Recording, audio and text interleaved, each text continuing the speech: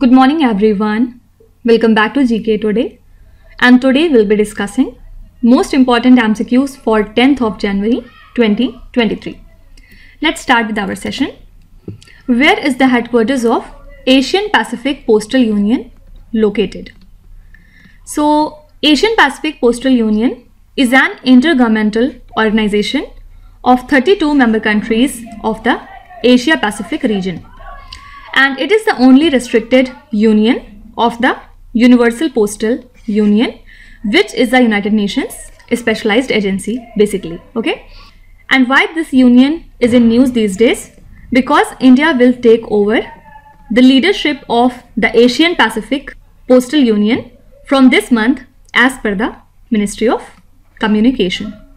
Okay, so India will be leading the Asian Pacific Postal Union from this month, and that's why this union was in news. So here correct answer will be Bangkok. Headquarter lies in Bangkok. Next is, which country developed the Aadhaar-like platform for 9 countries called Modular Open Source Identity Platform? So International Institute of Information Technology, Bengaluru, has developed a platform to provide Aadhaar-like digital identities for total 9 countries. And this modular open source identity platform is a digital identity platform. So basically citizens of the country Philippines, Morocco, Sri Lanka, Uganda, Ethiopia, Republic of Guinea, Sierra Leone, Burkina Faso and Togolese Republic will enroll on the platform. These are the 9 countries that are involved in this platform. Okay, so here correct answer would be India. Next is, which union ministry launched the draft online gaming policy? So the draft rules for online gaming in India was released by Ministry of Electronics and IT, and the draft amendments to the IT rules 2021 propose a ban on betting in online games. So these rules propose setting up a self-regulatory body for the grievance redressal and mandating know your customer rules for the gamers and online gaming intermediaries. Fine. So this is the initiative of Ministry of Electronics and IT.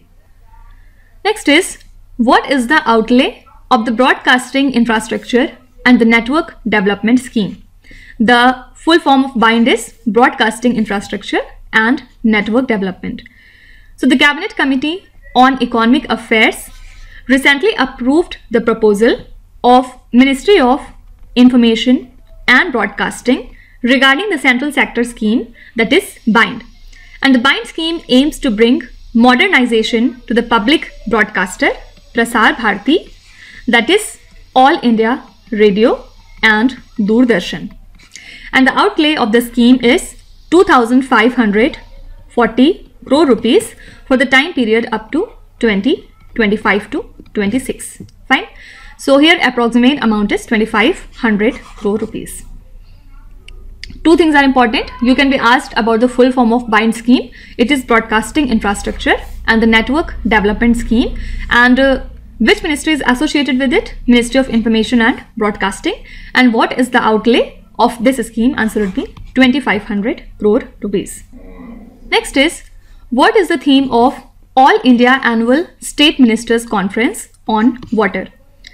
So Prime Minister Narendra Modi addressed the first All India Annual State Ministers Conference on Water, and the theme of the conference is Water Vision @ 2047. And what was the objective?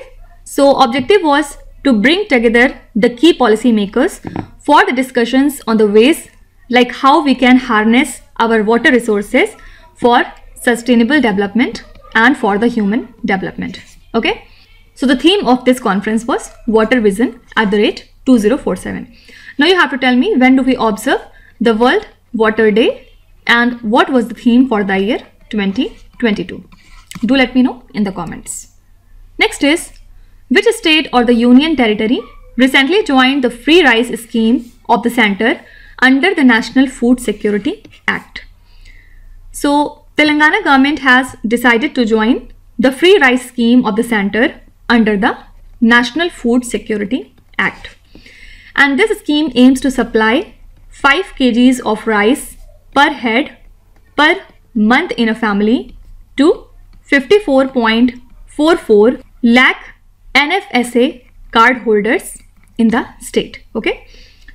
So the state government will extend the scheme to an additional 35.52 lakh card holders at its own cost. Fine. So that's why it is in news. Correct answer would be Telangana state. Next is the intelligent tray retrieval system has been inaugurated in which state's airport? So Union Minister for MSME, Mr.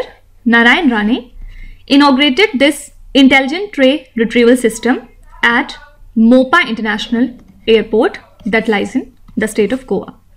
And talking about this ITRS, it is an artificial intelligence based fully automatic machine that helps in providing enhanced passenger security with advanced screening technology. Okay, and it is equipped with the image analysis software along with advanced tools to take correct decisions against the baggages. Fine.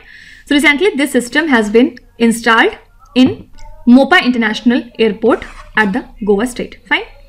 Next is Babhav, Saurav and Gaurav are the civilian awards provided by which state? So the government of Assam released the list of winners of the highest civilian awards, the Assam Babhav Award. And there will be 1 recipient for Assam Babhav, 5 recipients for Assam Saurav and 15 recipients for Assam Gaurav Awards. And Dr. Tapan Saikia, who is associated with the healthcare and public services sectors, has been declared the Assam Babhav for the year 2023. This name is very, very important. So these are the highest civilian awards provided by the Assam state. Now can you tell me, when do we observe the World Braille Day? So this day is observed on 4th of January every year to honor the birth anniversary of Louis Braille, who is from the country France. Okay. Next question is, which state launched the Chief Minister's Residential Land Rights Scheme? So Chief Minister of Madhya Pradesh State, Shivraj Singh Chauhan, launched the Chief Minister's Residential Land Rights Scheme.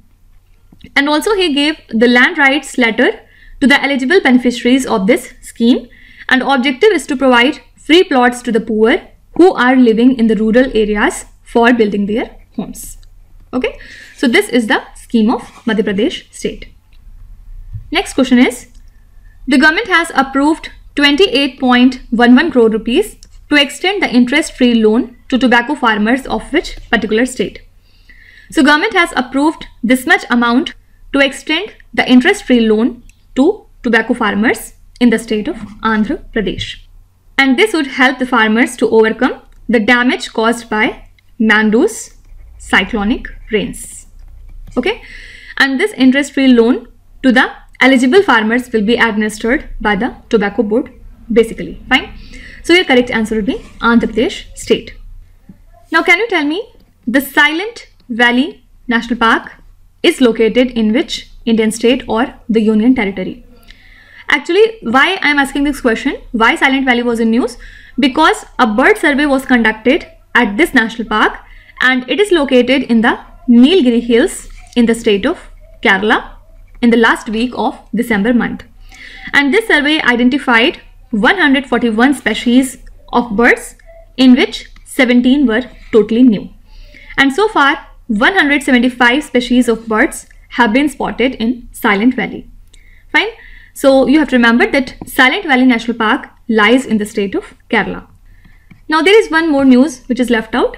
The United Kingdom has recently announced that a record 87.6% of power generated into the grid came from zero carbon sources, for example, wind, nuclear and hydropower. So basically 67% of Britain's power came from wind, 19% from nuclear resources and 9.5% from gas-fired power stations. Okay, and a wind generation record was also set with almost 21 gigawatts of output. Fine. So you can be asked that which country has generated a record 87.6% of power from zero carbon sources? This country is UK. So these are the most important current affairs and the news from today. And now we'll come to December 2022 current affairs revision part. Okay, and this is part 2 in this series. You can watch the part 1 of it in the earlier lecture. Let's start. Question number 16 says, which is the first state in the country to implement an open loop ticketing system using National Common Mobility Card? So Haryana has become the first state in the country that has implemented an open loop ticketing system, and it will basically help the roadways in route rationalization according to the number of passengers and buses, and also it will promote the use of open loop ticketing. Fine. So this is the Haryana state.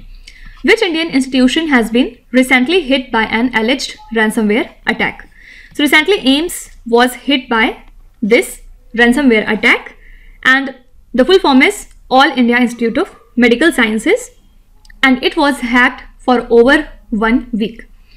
What is the gross GST revenue collected in the month of November 2022? So the gross GST revenue collected in the month of November is 1,45,867 crore rupees. Fine. And the revenues for the month of November are 11% higher than the GST revenues in the same month if we compare it with 2021. Fine. Who is the Foreign Secretary of India as of 2022? So presently our Foreign Secretary is Mr. Vinay Mohan Kwatra. And why he was in news? Because recently the tenure of Vinay Mohan Kwatra has been extended for 16 months. Okay. After the recent changes in pre-matric scholarship for minority students, the scholarship is available for which classes? So the government's pre-matric scholarship to the students of minority community who are studying in classes 1 to 8 is being discontinued, and now students in the classes 9 and 10 will be eligible for this scholarship by the Ministry of Minority Affairs from 2022 to 23. Okay. Next is, which is the fund manager of the Bharat Bond ETF Exchange Traded Fund? Actually, the government has launched the 4th tranche of Bharat Bond ETF, which is India's first corporate bond exchange traded fund. Fine. So here correct answer would be Edelweiss Mutual Fund. Which Union Ministry released the guidelines for MSOs, means multi-system operators, to transmit the local content?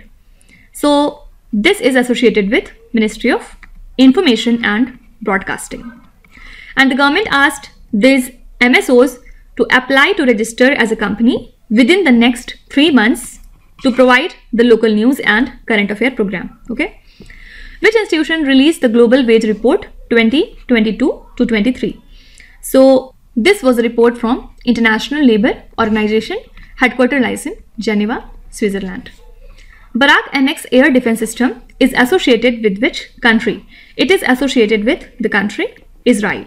And why it is in news? Because recently the Israeli Navy conducted a successful test of this long-range interceptor missile against an advanced cruise missile. Fine. So this Barak MX air defense system is associated with the country Israel. Next is, 2 entirely new minerals have been found in a meteorite that fell on which country? So recently 2 entirely new minerals have been found in a huge meteorite that fell on Somalia country. Researchers from which institution have developed energy efficient computing platform to build next generation electronic devices?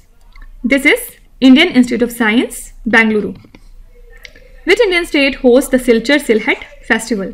This is a festival from the state of Assam. Next is, what is the new deadline for the third-party applications to comply with UPI market share guidelines? So National Payments Corporation of India has extended the deadline for the third-party applications to comply with UPI market share guidelines by 2 years. So the earlier deadline was December 31st, 2022. But now the new deadline is December 31st, 2024. Which public sector bank has raised 10,000 crore rupees through its maiden infrastructure bond issue. This is State Bank of India. Okay, and I think one question has been missed. This is question number 23. What is the Merriam-Webster's word of 2022? So the word gaslighting has been announced as the Merriam-Webster's word of 2022. And what does it mean?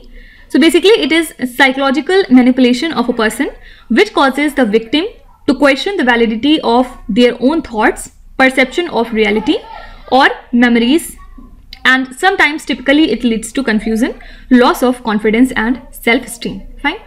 So till now we have covered 30 questions from the month of December, and similarly we will proceed further.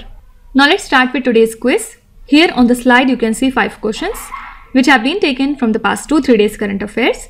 Pause the video and try to solve each of these questions, and at the end of the lecture do not forget to share your scores in the comment section. So please be honest and do not cheat with yourself. So that's it for today. I hope you have liked the session. These were the important news and events from today, and we will meet again tomorrow with some more important current affairs. Till then, stay tuned. Thank you so much for watching, and please do not forget to subscribe to GK Today. With this, me Nuzhat Sana signing off.